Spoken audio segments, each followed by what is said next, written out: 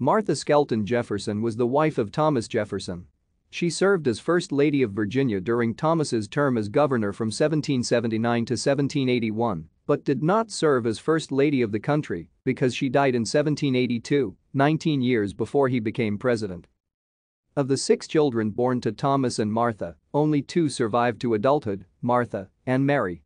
Martha died 4 months after the birth of her last child. It is widely held that Thomas had a long-standing relationship and children with Martha's half-sister, Sally Hemings, a favored slave who was 3/4 white.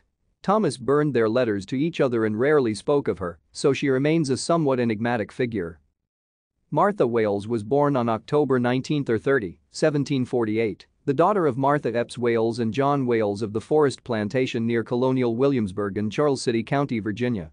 Their only child, Martha, was nicknamed Patty. John Wales was an attorney, slave trader, business agent for Bristol-based merchants Farrell and Jones, and prosperous planter. Thank you for watching.